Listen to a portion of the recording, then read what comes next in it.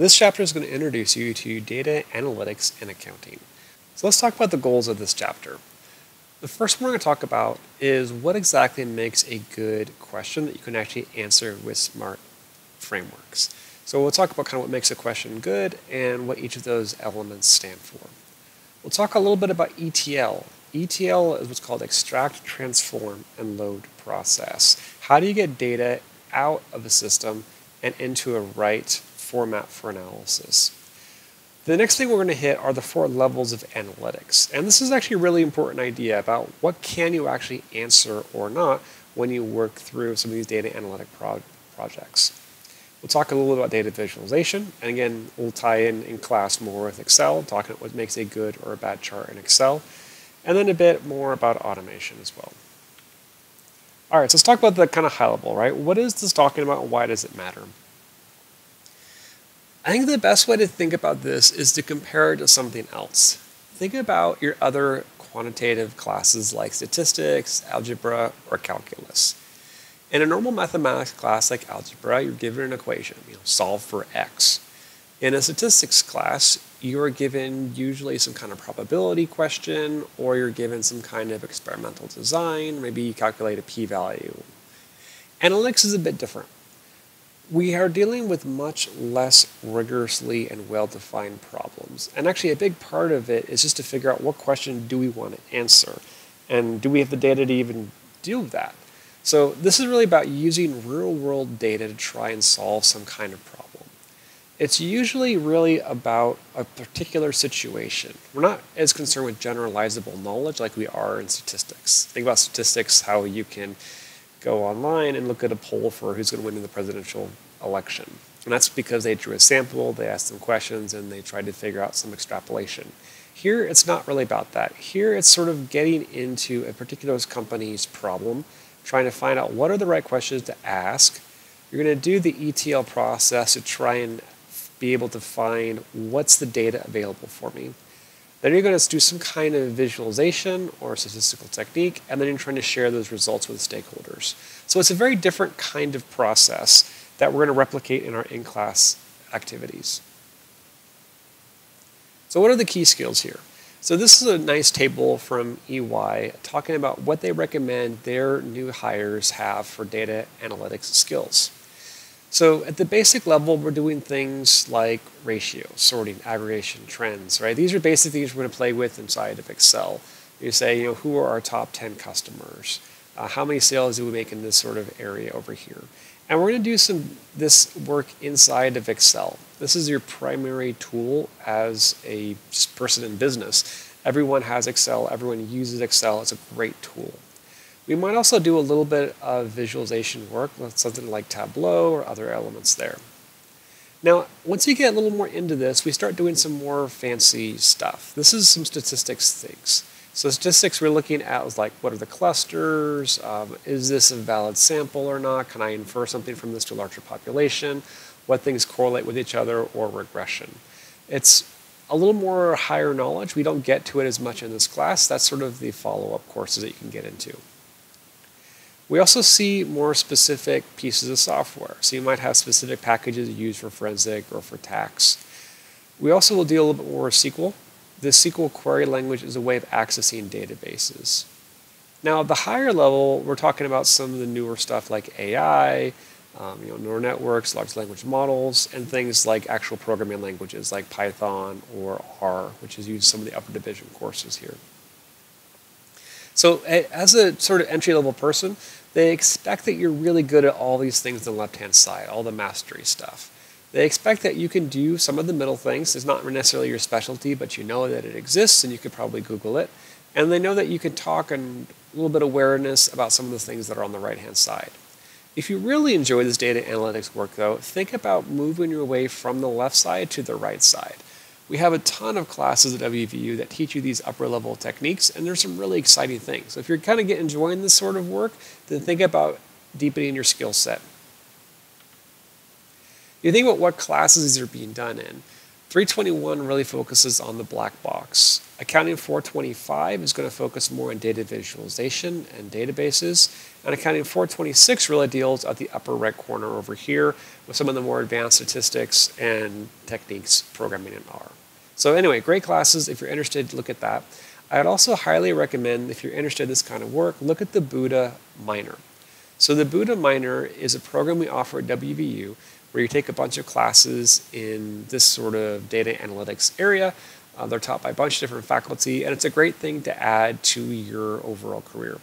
A lot of students in accounting default to doing the finance minor, which is a great minor, but you might think about trying to give yourself something a little special, and so do something that's not quite as normal for an accountant. And I think a CIS background or minor is a great way to kind of set yourselves apart a little bit in the hiring process.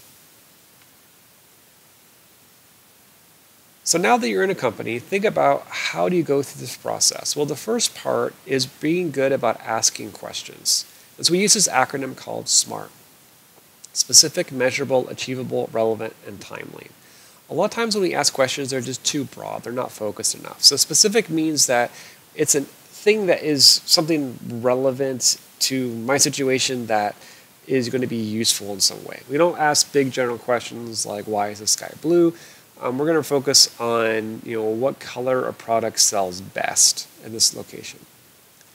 Measurable, can we answer it with data? There's a lot of questions out there that are just too broad and you really can't get at. So like, is blue a good color? Well, that's too broad. We can't do anything with that. Do consumers buy blue at higher rates than others? Now that we can actually answer.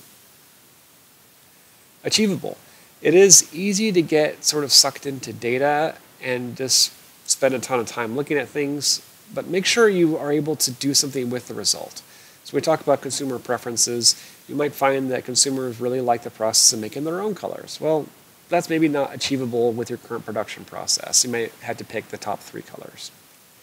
Relevant, you need to think about what the organization is trying to accomplish and how your project ties into that. And then timely, we want to make sure that this is set to some kind of deadline. What period do I care about? This could mean saying I'm only going to look at data from the last 2 years in color usage rather than the last 30 years in color usage. It could be saying I want to focus on this quarter's sales to boost next quarter's sales, but you want to kind of tightly define. So we can think about applying SMART. So say that you're a tax professional, you're trying to meet with a new client to help them make some tax planning decisions. Now when it comes to tax planning, we can choose a variety of positions, either very aggressive or very conservative. So you might think about how will we assess a client's appetite for taking aggressive versus conservative tax positions. So think about some questions, right? How can we make these questions specific, measurable, achievable or actionable, relevant, and timely? So let's do question 1. Is this a good tax question? Well, it's not super specific or measurable. It's kind of pushy, actually. You might think it is relevant. Timely, I assume it's applying to the today's one as well. But think about ways you could kind of redesign this. And so in class, we'll sort of work with a couple more of these questions and talk through some of these as a breakout. ETL. So once we have some good questions, we want to go ahead and think about how we can get the data out of whatever system it's in now, transform it into a better version, a more useful version, and then load it into my analysis toolkit.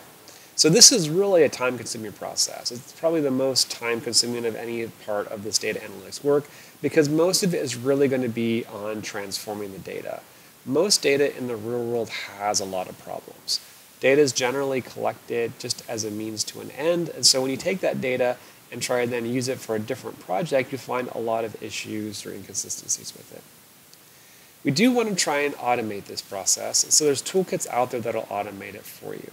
What this looks like usually is some sort of legacy system. So in other words, you have maybe a point of sale system. You can work in the system and you'll have an option to export data, usually at what's called a CSV or some kind of Excel file.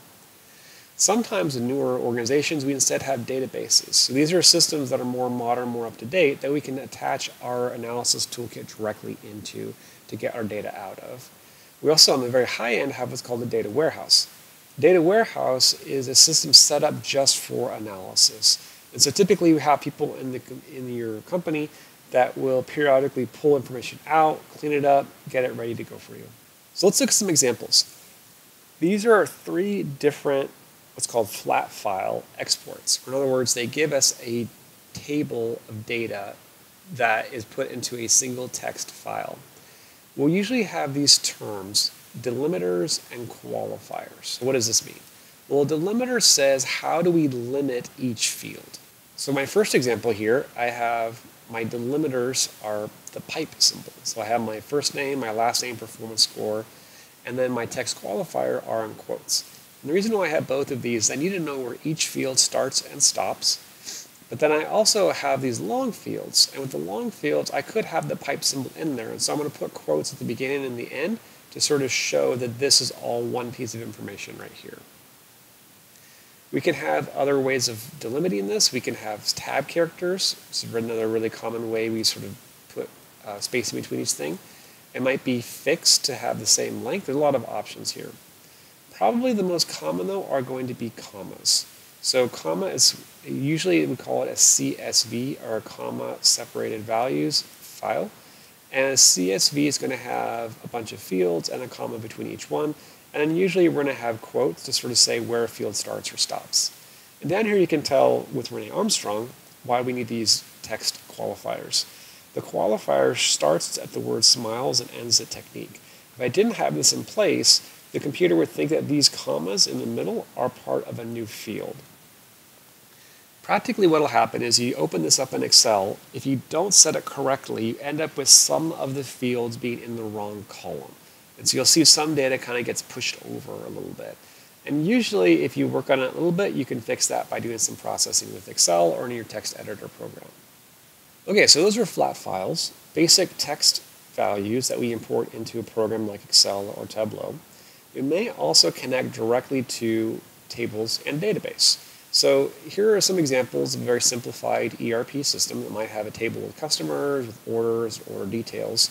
And the key challenge here is you're going to have to write queries with SQL, that then connects the data and gets it into the format that you actually want. Sometimes what you also have is called a data warehouse. A data warehouse is when someone's already gone through the work of looking at these data and pulling them into a format that's easier to analyze. So you might have some highly structured data like customer information. You might have less well-structured information like, say, social media posts or comments on a blog or something like that. So warehouse typically has well-structured information in it. You might also have subsets of data marts. So you might have one data mart just for the customer area. So if people need customer access, they can pull information from that data mart. And then you can get other information like financial data from another data mart or possibly production from another data mart. All right, so once you have it extracted out of the text file or database or data warehouse, you typically need to do some transformation process here. So how this kind of works is you work your way through the data just trying to understand what do we have inside of it. We're then going to step through a process to standardize, structure, and clean it up. And this will be identified more in our next chapter, where we'll really practice how to fix information. We then work on validation. Validation is the result of having errors. Maybe someone typed a name in wrong. It could also be something where we change a code over the period of time. So maybe we reorganize our departments, and instead of having by city, now we have by state. So I need to go through and make sure that all of those codes are properly changed and coded for the right time. And then we have to document what it is that we did so that we can come back, double check it, and repeat it next quarter. Lastly, we load the data into whatever tool we're going to be using. So in Excel, it's as simple as opening it up and saving it onto a shared folder or Dropbox or something like that. But if you've got higher end tools like Tableau or Power BI, it might be a little bit more involved. Okay, so now that we have our data, we think, what kind of work are we going to do with this? What kind of outcomes are we going to look at? We can put this in 4 different levels: descriptive, diagnostic, predictive, and prescriptive. You can think of it as the what, why, what might happen, what should happen. So first off, descriptive. What happened? This is the question of what does the data just show us happen historically. So if we're trying to look at a company and trying to boost their sales, you say, well, what are our sales? This is the first step. Once you know what the sales are, you can look at them and say, oh yeah, we've got a declining trend here. Then you can get into diagnostic. Why? Why are our sales down? What is the cause and effect? We really focus on this a lot when we get into the part of the class on competitions. If your sales are down, why? Did your sales go down because you priced badly? Did someone else change their prices?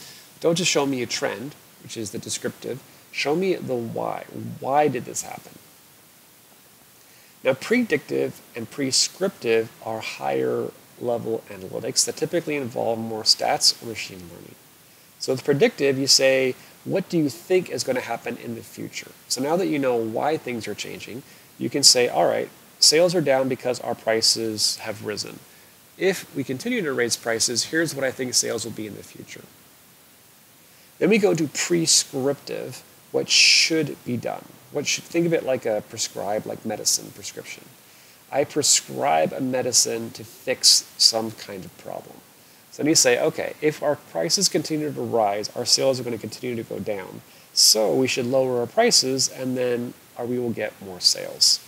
And so each one sort of sits upon the prior one, and you have to do them in order. You can't say what should be done until you've defined what has been done in the past. You can't say what we should do in the future until you say, why is something happening now? So in class, we'll go ahead and look at some of these questions. So if you want to think through and try and figure out what are the different levels of analytics being done for each of these. And then in class, we'll chat about them. Okay, next we have to interpret our results. Now, we have two terms from statistics, correlation and causation. Correlation says that if one thing happens, another thing tends to happen too. Causation says one thing causes another thing. And it's really easy to misinterpret these two. And so you look at things that happen together and you think that one causes another. The classic example here are placebos. Right? I happen to eat eggs every day and then I feel better. Well, are eggs causing me to feel better, or is it just that I'm on vacation, so I've got more time to eat eggs, I'm sleeping more, and I'm feeling better overall? You can look at some examples of spurious correlations.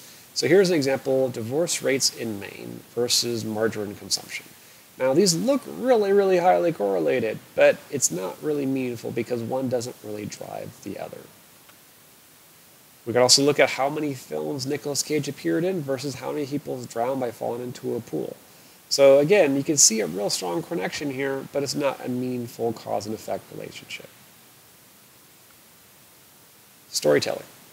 When we get into storytelling, we're now trying to take what you've done with your analysis and then broaden it out and convince people to take some kind of action off of it. When we talk about this, it's important not just to snow the person under with data, facts, and charts. We have to figure out what is the question we're trying to answer here. What is the problem? How did our work align with that? And we're going to use a lot of data to show that. Now for data visualizations, there's a lot of ways to do this. Excel's got a ton of chart options available to us. But we want to think through what's the message we're trying to show here, and then pick the visualization that matches that. So in this class, I put a high emphasis upon using charts well. If you don't use charts like this and slides like this, I will mark you off on presentations. So it's really critical here. Pay attention to what I'm showing you because you'll lose points. First, your first slide needs to have all of the critical information. What's your presentation title? What assignment, project is it? What's the date? What's the class? And what's your team name and roles? Don't forget these elements here. All of them are important. And by argue, I mean make the presentation title a claim. Don't just say, presentation 1. Instead say, we won because we priced properly. Right? But you need to actually have something you're trying to prove to me. Don't just list things or describe things. Make some kind of thesis statement, just like you would in a writing course. Now, it's not always necessary to have an agenda slide, but it's not a bad idea. And this is especially good just to give people a very high level, 10, 15 second overview of what's going to happen in the presentation. When you get into actual charts, I really strongly discourage you from using bullet points. This is a data-driven class, so I want you to use data in your slides and have that drive your presentation. So when you use a chart, put the chart title up on top and make it basically fill the screen. Now, in most classrooms or presentation rooms, the bottom bit of the slide is not super useful because people can't see it from the back of the room. So it's okay if you want to chop off, the bottom third or so of the slide and focus on the top bit. However, make sure that you actually use the slide. Don't just put a tiny little chart in the middle and call it a day. Make it large. Now, because I encourage you not to use bullet points, sometimes you might be worried about remembering what you want to say. Well, there's a couple things you can do to help that. First is have good titles. Don't have a title saying, sales by year. That's descriptive, doesn't really tell you much, and doesn't tell the audience what you want us to remember. Instead, say something like, sales in category 4 were the highest this year. You can also use annotations.